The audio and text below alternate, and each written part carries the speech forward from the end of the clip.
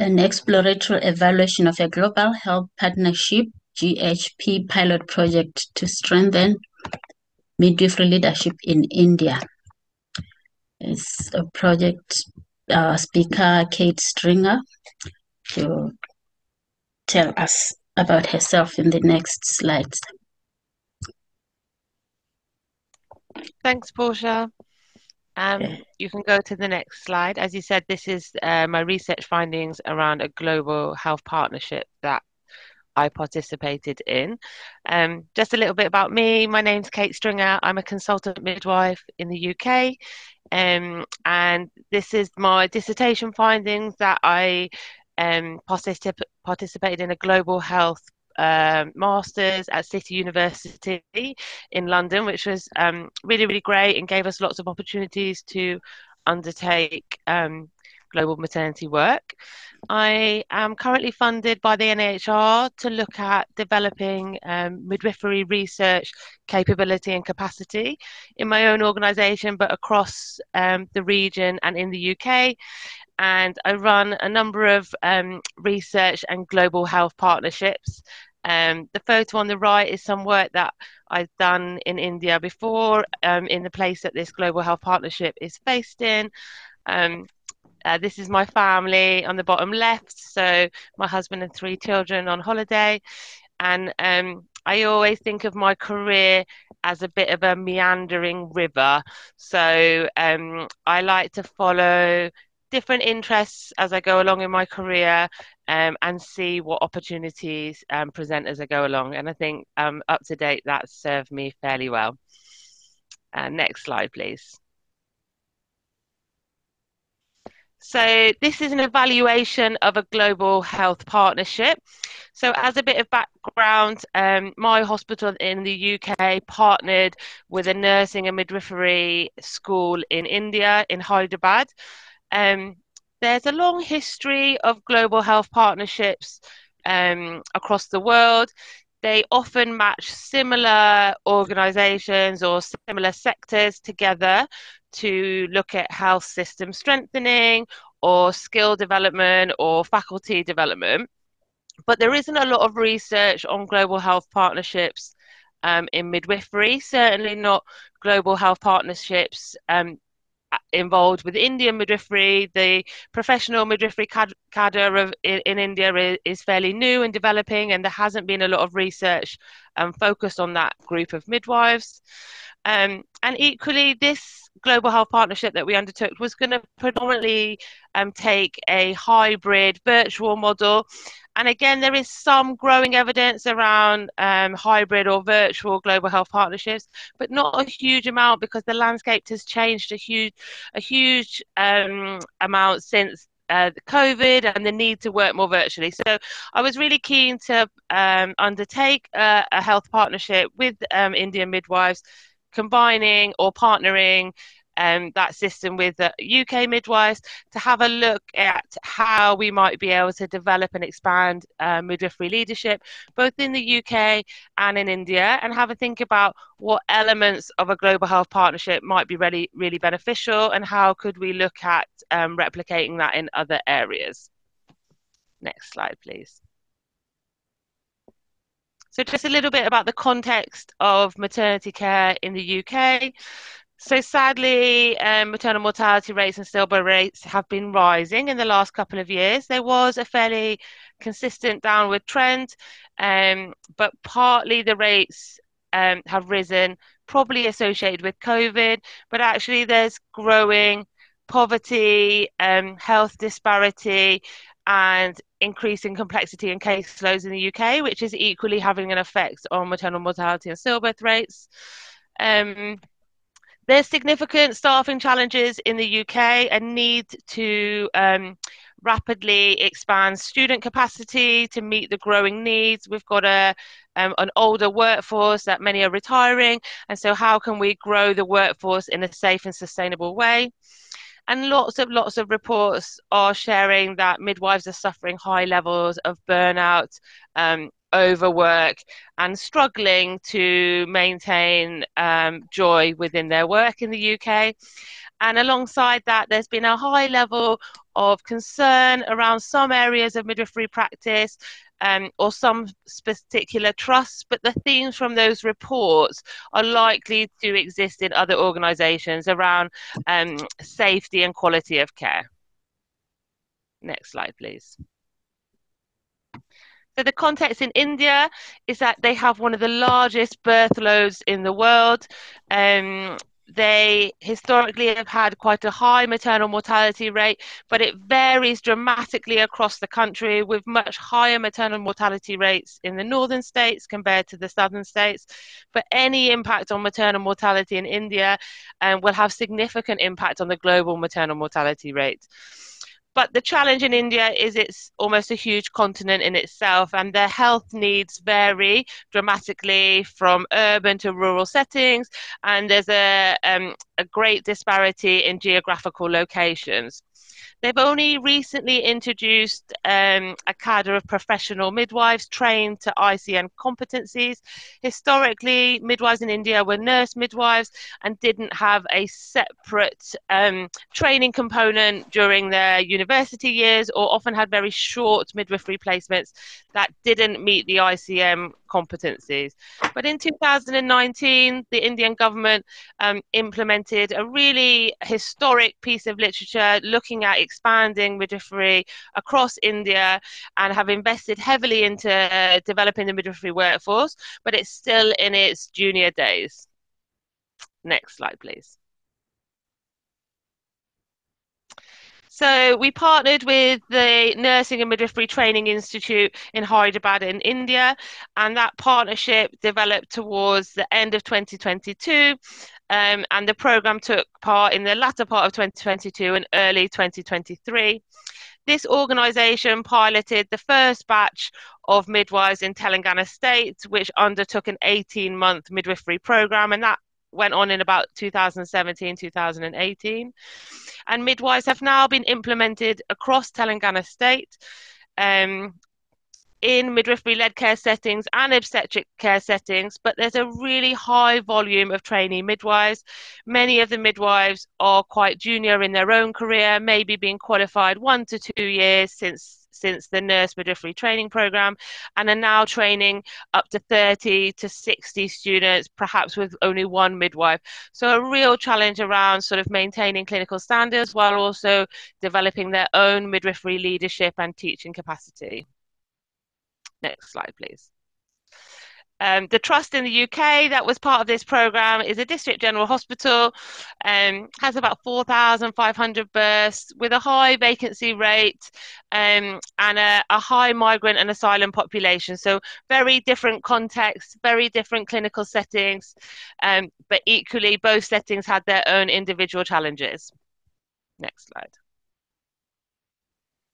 So the Global Health Partnership was a 6-month program. It was funded by THET, who didn't specify any evaluation, but this was something I wanted to undertake myself to make sure that the program was successful, and how we might learn from this pilot project to maybe expand into other areas. It consisted of 4 UK midwives and 15 Indian midwives. There was initially more Indian midwives invited to participate, but not all could be released to be able to attend the program. It was really important to the partnership that it was co-produced and there was reciprocal learning for both groups.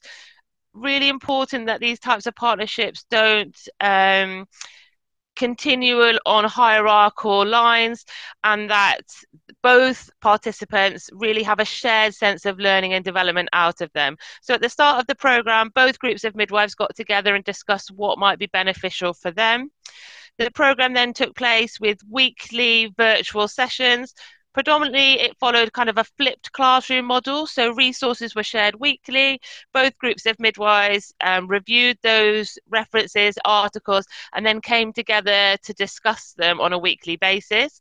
Some of the content was clinically based, so reviewing guidelines, updates, and then there was a lot around professional development, mentoring students, supporting a growth mindset methodology, and aspects of care such as that.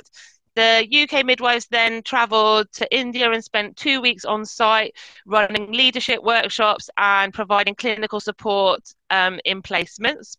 And we had an end of programme celebration where both groups of midwives shared some of the successes of their programme and some of the actions that they had taken since participating. Next slide, please. So the research aim was to explore Indian and UK midwives' experiences of participating in a global health partnership. I wanted to look at how virtual mentorship might support international midwives and what would UK and Indian midwives get out of the experience. What were the benefits but also the challenges of participating in a global health partnership? What are the challenges to midwifery leadership and professional midwifery in India? And what ongoing professional support and development might Indian midwives need? And what were the reciprocal benefits in terms of knowledge, leadership, capability and capacity for both groups of midwives participating in the project? Next slide. Ethical approval was sourced via the Indian Ethical Board in Hyderabad and also via City University. And the evaluation was qualitative interviews undertaken via online methods a month following the conclusion of the Global Health Partnership. Thematic analysis was used utilizing the Braun and Clark approach. And once I came up with an early thematic map, I met with some key stakeholders, participants in the research, to test early ideas to improve participant validation. Next slide, please. It was really important to consider my own reflexivity and positionality. I had worked in Hyderabad before as a senior midwife, and I was also leading the project with the UK midwives, and I am directly their line manager. And this brought me insider and outsider status. So I was able to run the project in India because I knew the team there and I knew the context and how it existed. But also I was really conscious that previous kind of relationships wouldn't impact on the validity of the findings. I'm conscious of the colonial history of the UK across the globe, and this can have significant historical impact in India. I'd been conscious of that before as a white Caucasian woman, and I again wanted to make sure that the research finding and the midwives felt really able to share a true and honest reflection of the Global Health Partnership. It was also really important to me that we were focused on the impact of Indian midwives' experience and knowledge generation. Historically, in midwifery research, a lot of the midwifery research has been created by the global northern countries, and as midwifery develops across many of the global south countries, it's really important that the research is generated from these companies about how midwifery might be impacting midwives and also service users in those settings. And I wanted to make sure that the program was reciprocal, as I said before, and so that both sets of midwives were gaining and developing from this program. Next slide, please. So demographic data, in the end, I interviewed 14 participants, both a mix of the Indian and the UK midwives. They all had worked in the public sector, although some midwives in India were now working in the public and the private sector. They predominantly were all over the age of 30. There was a range of experience. Some midwives had been practicing for quite a long time, but actually all of the midwives had only recently undertaken the 18-month ICM course, which lasted 18 years. The longest that they might have finished completing that course was around 2 years. Many of the Indian midwives worked in very high birth load organisations, predominantly urban, with around 7,000 to 10,000 births a year. Next slide, please. So the results. I really enjoyed the thematic analysis, and the main themes exploring Indian and UK midwives' experiences were developing as a leader, the value of peer support, what challenges they faced as part of the partnership, but also the wider context that they were working in, and also the shared value of the future together as a group of midwives. And within each of those 4 main themes, there was a number of sub-themes, which I'm going to go through during the next few slides. Next slide, please. So developing a leader was one of the most prominent themes throughout the research. Midwives really shared that they found teaching as a driver for quality in their own organisations, both publicly and professionally. All of the midwives had either an overt role in teaching, so either they were qualified as midwifery educators, or they acknowledged their wider impact of teaching across the multi-professional groups, students, or women and birthing people during their role. But they hadn't previously recognised that, and they felt that what they'd got through the course was a higher sense of understanding about the role of teaching and how they could impact the quality of practice during their teaching methods. They all demonstrated additional skills and qualities in emotional intelligence and critical thinking. While they didn't name it as emotional intelligence, they all discussed how they had been able to enhance reflection and self-awareness and tackle problems in clinical practice in a new or an alternative way. They had found that the program had enhanced their self-awareness and enabled them to gain insight into their impact in their role and how that might be affecting some of their multi-professional relationships. You can see from the quote in the corner, that's fine, carry on, Ali, don't worry. Carry on, that's okay, Portia, carry on. All of the midwives participating shared an enhanced sense of confidence. I'm just going to let you read these 2 quotes here.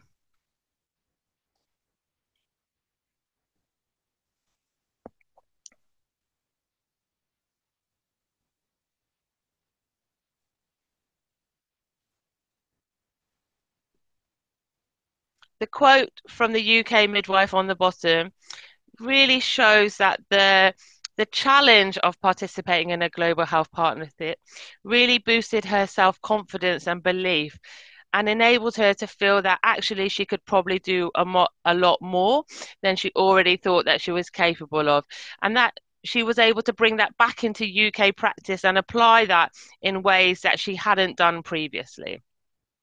Next slide, please.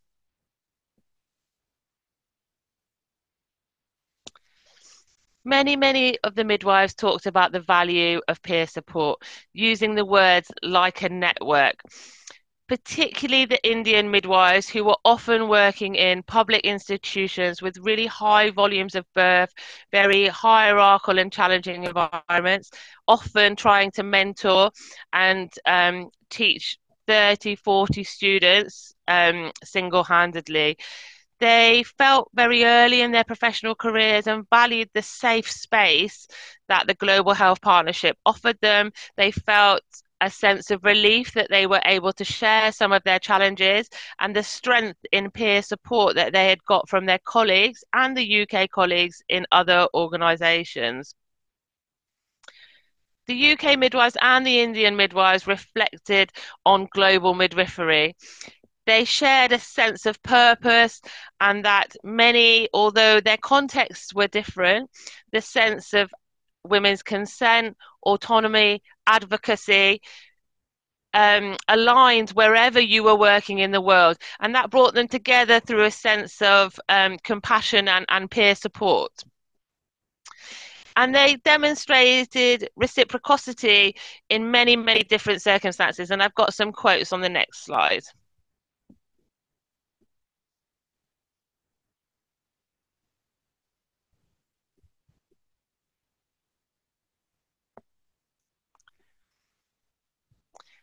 Again, the UK midwives had witnessed a different sense of midwifery, although, like I said, many alignments, and they'd felt inspired and impassioned by what they'd seen in India. They came back to the UK and it felt like they had filled their cup and they were able to advocate and champion women's rights within the UK setting in a way that they hadn't been able to do before. Next slide, please. There were undoubtedly some challenges around participating in the Global Health Partnership, but also the midwives shared challenges in clinical practice and working with multi-professional teams. Many of the Indian midwives who were newer in their careers and working in high volume public institutions shared some of the professional challenges around a lack of understanding and respect for their role, and some of the respectful maternity care concerns that they had within their setting. However, some of the Indian midwives that had been working longer in more established institutions were able to share that when trust had been developed within multi-professional teams, then often those relationships had enhanced, and they were more able to deliver the role that they felt that they should be doing. Some midwives felt that the practicalities of the Global Health Partnership was challenging. The Indian midwives shared that they really enjoyed the clinical site visit and the role modelling and mentorship when we were in India supporting the team. But the UK midwives felt that the virtual format had worked well in helping them get to know the team and co-produce the resources so that when they arrived in India, they felt they had a better understanding of the context and challenges. Next slide, please. The midwives all shared a sense of profound hope and purpose following participating in the Global Health Partnership. UK Midwife 1 shared that it meant that she couldn't just sit in the background anymore. She wanted to step forward and she felt fired up. She wanted to make changes to the UK practice in terms of sort of prioritizing the human rights of women and childbirth, thinking about health inequalities in our own practice and in our own trust. Another UK midwife said that I felt like it was not only the leadership being transferred to them, but also to us. Being compassionate, having difficult conversations, I feel like I have the strength to do it now. Both groups of midwives regularly shared that experience, that they had gained strength through the project together once they understood each other's challenges. The next slide, please. So what does the research tell us amongst the wider literature? So undoubtedly, there is an intersectional feminist approach to this. All of the people participating in the research were women and identified as women and worked in women-led work. And this undoubtedly has an impact on the context and setting and value of our work as midwives. The programme elicited a sense of compassionate leadership amongst all of the midwives that participated.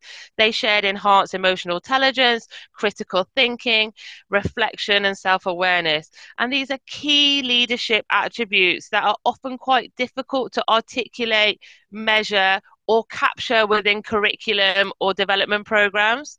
In many, many curriculums globally, there is talk of midwifery leadership and how to develop to become a change maker or a future midwifery leader, but it's often difficult to find time to deliver that within very pressured curriculums that often focus on clinical skill acquisition. The midwives shared a sense of communities of practice. Communities of practice have been around for some time, but they weren't really existing within the Indian midwifery sector. And this could be an area to consider as midwifery is rolled out in other countries and other states. How can we build in early groups of communities of practice to help strengthen midwives' peer support, knowledge, capacity, and reflection? The UK midwives felt an inspired sense of advocacy. They'd been able to explore different challenges with Indian midwives in very difficult circumstances in India. And they felt very committed to the role of the midwife working with women and working in partnership. And midwives sharing their different challenges and approaches to this had inspired both groups of midwives to move forward in their desire to continually promote advocacy and human rights in their work. And the project wanted to look at what is the continued professional development needs of midwives, particularly in India, where there doesn't currently exist a program of continual professional development. What experiences might midwives really value that will help them continue to develop their roles as midwives in India to enable them to meet the challenging context and the rollout of the profession across their country? Next slide, please. So there was definitely insight into the continued professional development that Indian midwives value. What they told us they wanted was opportunities for leadership development, self-reflection, coaching, and peer support. They felt that they were developing clinical skill acquisition within their settings, and that had been delivered to them by their curriculum. But what they now needed was quality improvement methodology, reflection, ways of developing their resilience and strength so that they were able to continue to be committed to the midwifery philosophy of care. Previous reports on global health partnerships discuss the challenges of different contexts assimilating into lower middle income countries quite rapidly. But fortunately, I already had an experience and a relationship with the Indian context. And therefore, I think that that probably helped the UK midwives be able to contextualize the environment there quite quickly, because I had spent a lot of time exploring with them what the challenges were and what to expect when they arrived into the country. Undoubtedly, the limitation that it's just a small exploratory project. However, there is likely to be relevance in other settings in India, but also in other early midwifery career settings across the globe. Predominantly, the midwives were working in urban settings, in high volume birth environments, and it would be interesting to explore whether midwives working in rural settings, both in the UK and in India, would have similar findings. And another reflection was that actually we were working with communities of practice and a global health partnership just focused on midwives. However, what the Indian midwives told us was some of the challenges working with the multi-professional team. So it could be worth exploring a global health partnership in the future that included other professionals to help strengthen teamwork across the different professions as the cadre is expanded in India. Next slide, please. So implications for the future. All of the midwives participating demonstrated enhanced compassionate leadership skills. And this is vital for developing and maintaining the profession globally, but often areas of practice that are overlooked or difficult to make space for that professional development. There was a profound impact on the UK midwives. They felt inspired, impassioned, and a real sense of joy and worth in their roles. These were all aspects that had been missing previously in their role, and they came back to their UK practice having felt inspired and really wanted to move forward in their roles and looking at future leadership and development opportunities within the UK. This may have impact on recruitment and retention in UK practice. There is a staffing crisis here in the UK at the moment, and small projects that we are able to offer midwives that might expand their knowledge and experience while also bringing them professional pride and joy should be something that we can consider. This was a very cost-effective module, very low cost for a 6-month project that has such an impact on so many midwives. I've touched on it already, but it's really worth considering how we might be able to explore multi-professional global health partnerships to help strengthen teamwork and explore different people's roles and responsibilities that are working within maternity care across the globe. And it's really important that we don't overlook continual professional development. There is some systems ongoing in the UK, but sometimes this hasn't existed in other places across the globe. And make sure when we're looking at continual professional development, we really explore what midwives want and need to help them develop in their careers. Next slide. So that's the main content over. Thank you to all of the midwives that have participated in the programme. Without you, I wouldn't have been able to undertake this research. There's many other people that have helped me on this research journey, and I'm really grateful to all of you. Grateful to my own trust for enabling me to undertake this project, and to THET for the funding that enabled this project to be undertaken. Next slide. Thank you.